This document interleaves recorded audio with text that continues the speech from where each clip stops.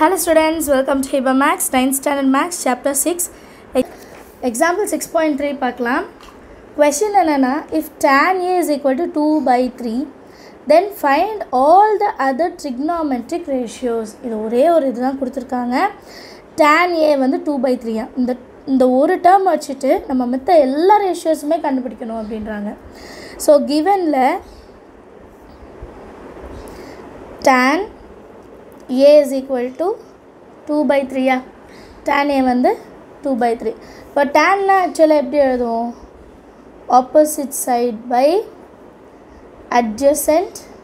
side இப்போ நமக்கு opposite side இருக்கு adjacent side இருக்கு இப்போ இதை வச்சு நான் ஒரு right angle triangle draw பண்ணுறேன் சரிங்களா AB இங்கே A வராது ஏன்னா 90 degree இங்கே வரணும் இல்லைங்களா ஸோ அப்போ இங்கே AB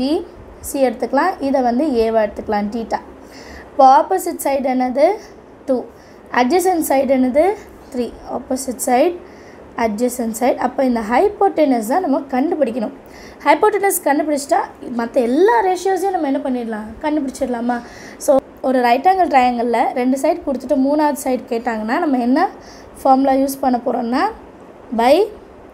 பித்தகோரஸ் தியரம் சரிங்களா by Pythagoras theorem hypotenuse square தான் hypotenuse square na h square is equal to opposite square plus adjacent square இப்போ hypotenuse na என்ன எழுதுங்க AB square is equal to opposite na வந்து BC square adjacent வந்து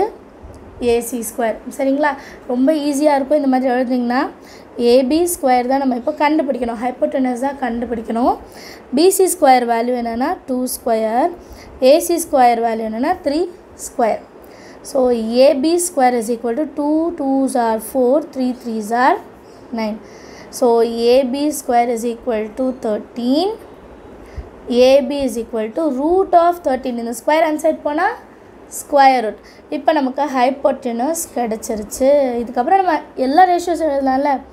therefore the six trigonometric ratios are first sin எழுதுவோம் எப்பவுமே sin theta என்னது